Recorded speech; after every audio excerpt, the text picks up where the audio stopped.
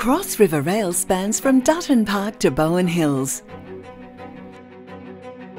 It includes twin 5.9 kilometre tunnels and 4 new underground stations.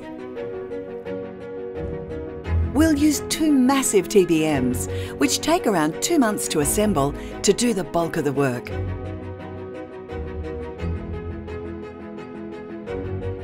The TBMs consist of the conveyor, thrust cylinder, gripper shoes, segment erector, shield and cutter head. The cutter head is the main cutting tool and is electrically powered to rotate while applying pressure to the tunnel face. It houses 39 cutter discs, each weighing 200 kilograms. The rotation on the tunnel face breaks the rock, which is then scooped up by buckets and a conveyor belt system. As they advance, TBMs progressively line the tunnel with curved concrete segments. State-of-the-art navigation systems allow the TBMs to be tracked with millimetre accuracy.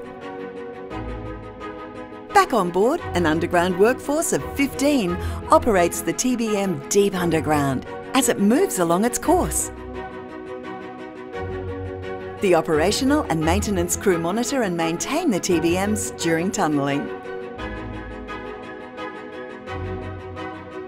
Just search Cross River Rail for everything you need to know.